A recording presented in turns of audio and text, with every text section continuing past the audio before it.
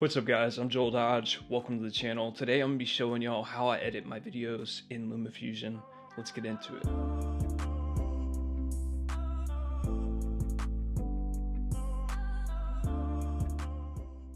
I'm just going to kind of take y'all through my process in making a video.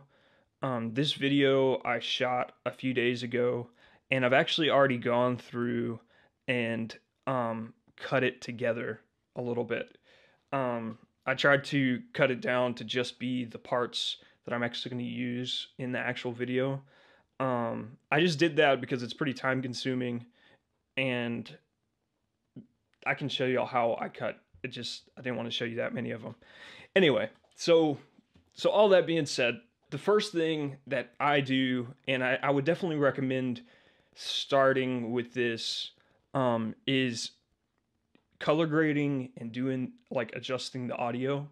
And the reason you want to do this first is because if you drop your main footage, like say this is the talking head shot of me, and I drop that in my timeline, and I go in and I do the grading and I do the audio for it, afterwards as I go and cut that clip up, it's going to keep that sound and that grading throughout the entirety of the video. And I think that's the best place to start, because otherwise you're going to have to go in and add that grading in that sound to the rest of the clips that you cut. So I've already cut up this video and I actually already graded it. So I took the grading and stuff off this first one so I can show you how I grade it.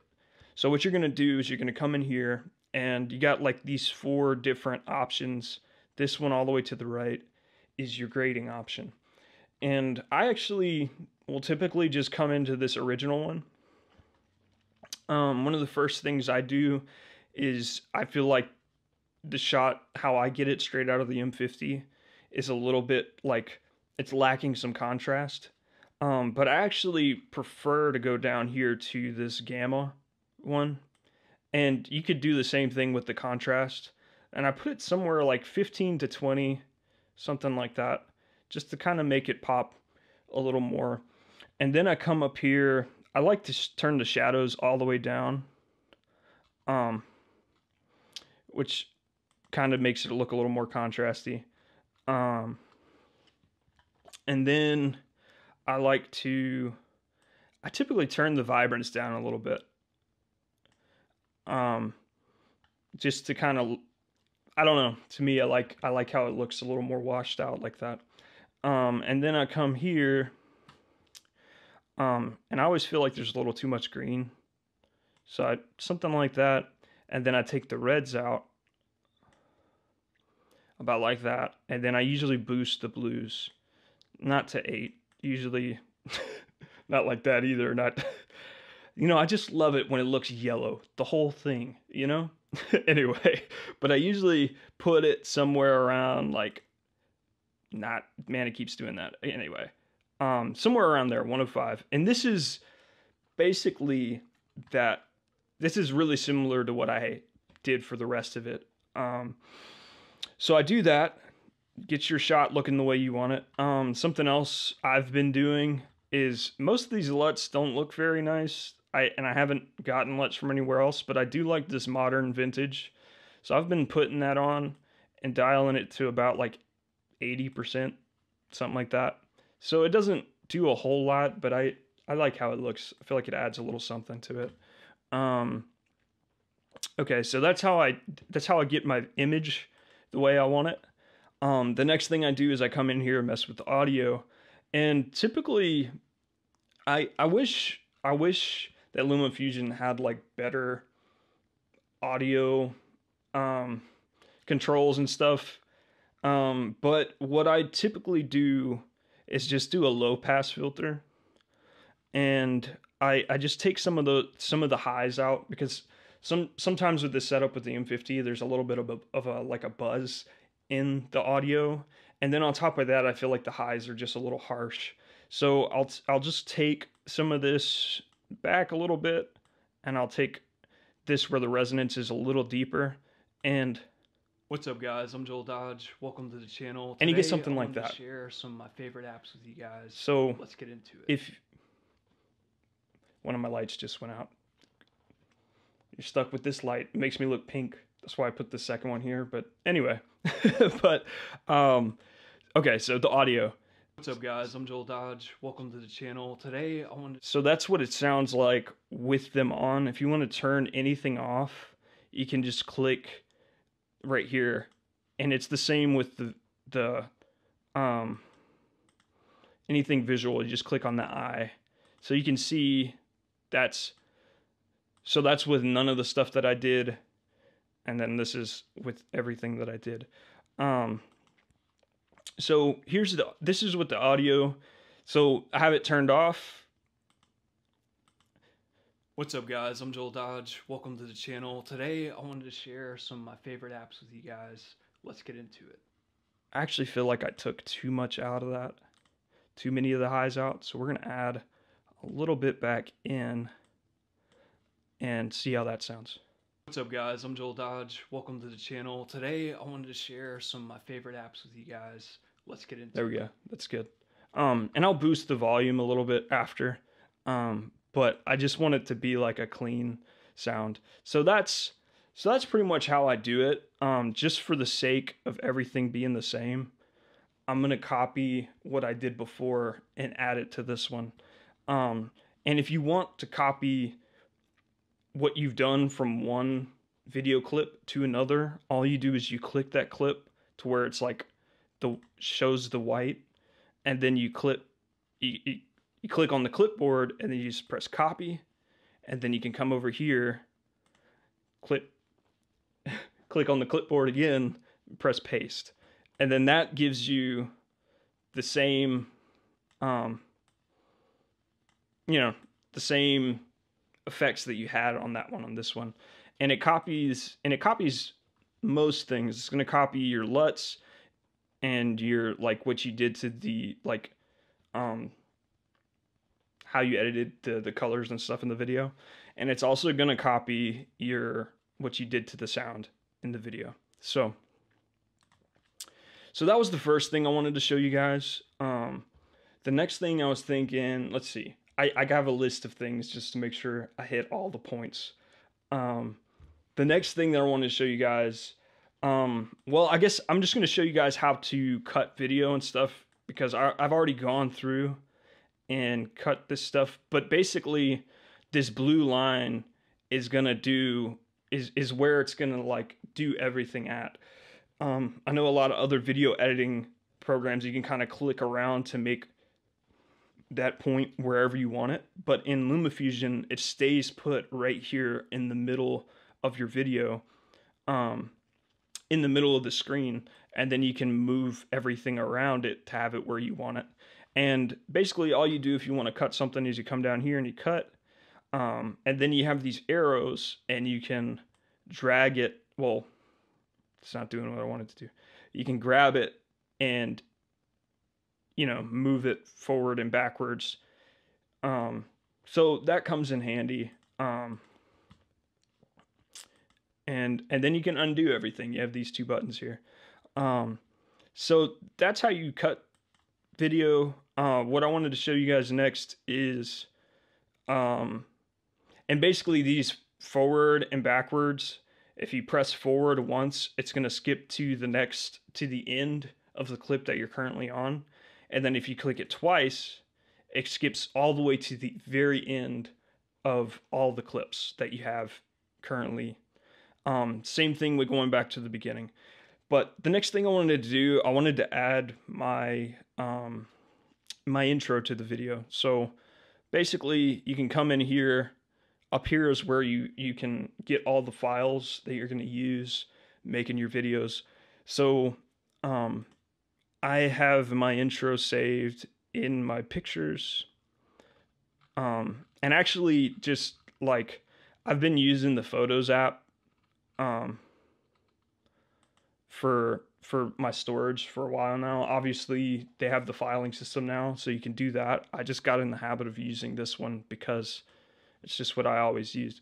So this is my intro. And because the line was right here, I just dropped that in. So, and what I do is I actually put the audio on this. That's why it's like, longer. You see, I've only used like 6 seconds of it. And the reason for that is it's just black screen with audio for the rest of it. But what I do is I click this button right here. And what this does is it separates the audio from the video. So I click that, and now you can see it's separated. So that's the music that plays for my intro. And what I do is go right here, and I just drag it all the way to the beginning.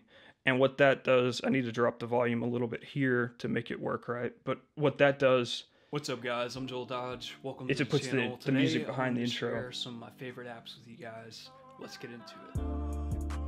And there you go. So, so that's how I do my intro thing into it. And that's something I've learned just in this whole process of video editing and stuff, is the more things you can do in advance to make them easier for you to do during the editing process. Like with this, the intro is already done, you know, and I don't have to do anything else for it.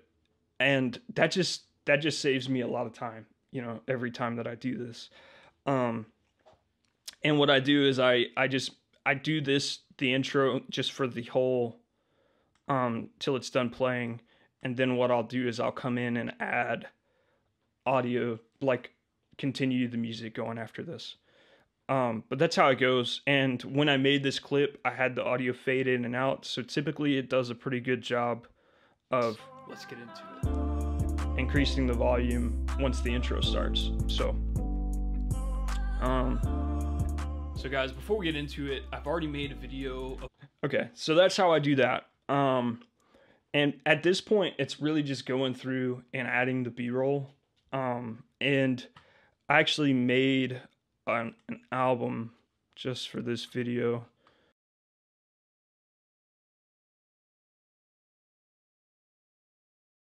So, so this is a bunch of B-roll that I went and grabbed before I started filming, just so that I could, just so it'd be a little quicker for me to do this. So, so basically this video is me talking about like my favorite apps on the iPad. Favorites. So that being said, let's get into it. So guys, the first app I want to tell you guys about is LumaFusion, and it's a video. It's the one I'm showing you right now. Okay, so what I do is I want it to cut to B-roll of LumaFusion like immediately after I say LumaFusion. So I'm gonna come here, and basically once you click on one of these files in the left side here, it becomes what's in this screen. And what's cool about it is you can look at what it is in here. And then you can move these yellow brackets to exactly the part of the video that you want it to, of that clip that you want to drop into your timeline. So I want it to be something like that, of me working in LumaFusion. And I'm just going to drop that in. It's going to drop, like I said before, exactly where that blue line is. And then what you can do is you can just lift it up, and then that makes it go over the top. And I have the video turned off. Well, I'm going to keep the audio off because I don't want noise from these B-roll shots. But so now we can see how that I want to tell you guys about is LumaFusion, and it's a video editing app, and it works great. It doesn't have any problems cutting and dragging and moving footage around. I've actually used this app for... Okay, so something else that I do is I say a lot of ums and things that nobody wants to hear. So what I like to do is actually go, like when I put like a clip over that, I'll come back and just cut out a lot of that extra stuff. And because you're not actually seeing me, it's not going to bother you like all the jumps and cuts. So I'm definitely going to shorten this one up. and come through here and cut some of this up. But in general, that works for me. So like I like it to come in right after. As about is LumaFusion, and it's a video editing app. And actually think I'm gonna push that back just a little. Let's see how that. As about is LumaFusion, and it's a video editing app. Okay, and I put it too far back. Let's put it a little further up. LumaFusion, and it's a video editing app. And I might have had it perfect at first. I would go mess around with something. Okay, let's see how this is. Is LumaFusion, and it's a video editing app, and it works great. It doesn't have any problems cutting and dragging and moving footage around. Okay, so just for the sake of time, I'll come back and do all that cutting later. But basically, that's how you can go here and add like footage to your video. Let's see. The last thing I wanted to show y'all is actually I need to go to a different album for this. It's going to B-roll album. So I wanted to show y'all this real quick. This is typically what I've been using as the final shot in my videos. But I wanted to show y'all this real quick is that you can change the speed that the video plays. And something that's really cool is that LumaFusion reads what time, like how many frames per second the video clip you're adding has, or like that you're looking at in this. And then it gives you a marker where this clip is gonna like ideally match your timeline. So I wanted to show y'all this one because this clip, this footage right here, I shot it in 60 frames a second, and this is 24 frames per second timeline.